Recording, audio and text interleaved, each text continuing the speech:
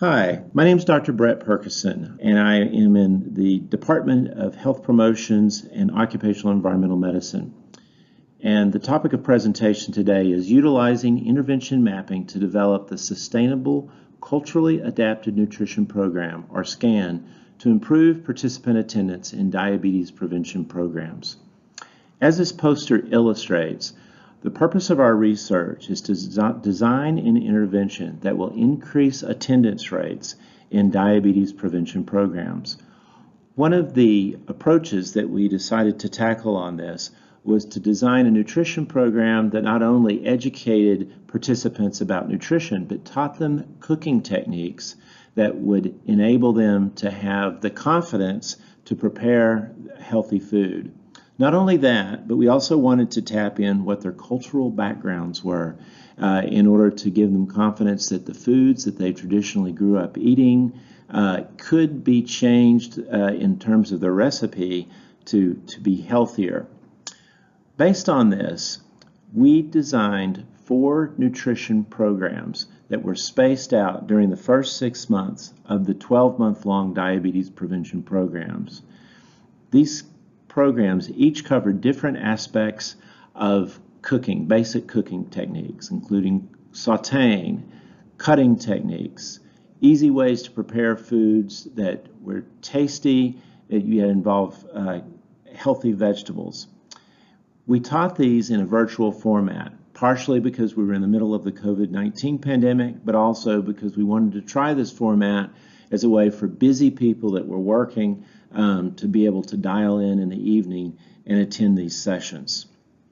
As you can see, this was a pilot project, a prospective case control study, and we had our control group was 2 classes, one in English and one in Spanish, and the intervention group also 1 English class and 1 Spanish class. The timeline that you can see below shows the position by month where we place these SCAN programs. The idea being is that these education programs would reinforce the existing diabetes prevention programs and naturally fit in with some of the classes that were being taught on nutrition. We've now completed at this stage in the research with our 4 SCAN programs, and the diabetes prevention programs that the patients were enrolled in are still ongoing and have another 6 months to go. But you can see from Table 1 the basic demographic characteristics of the control group versus the intervention group, both groups being very diverse in terms of ethnicity and eating patterns.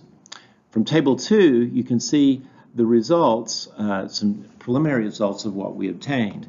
You can see that the control group had a mean attendance rate of 6.5 sessions during that 6-month period.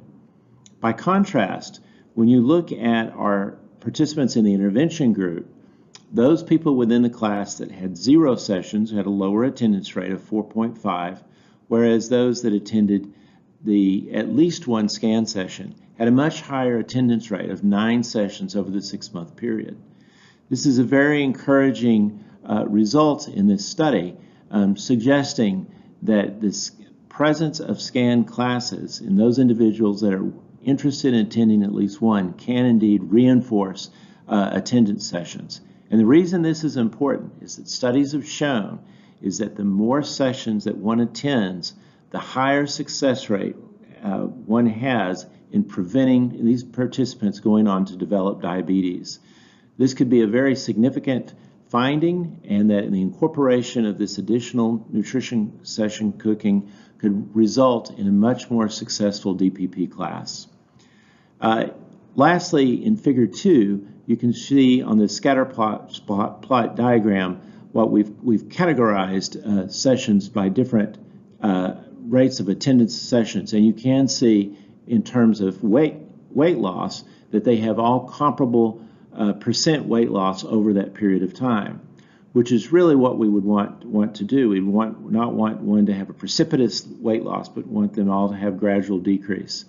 As we wait in subsequent studies, we can find at 12 months if these weight losses were more sustainable than the control group. and in terms of weight, and then in terms of attendance sections.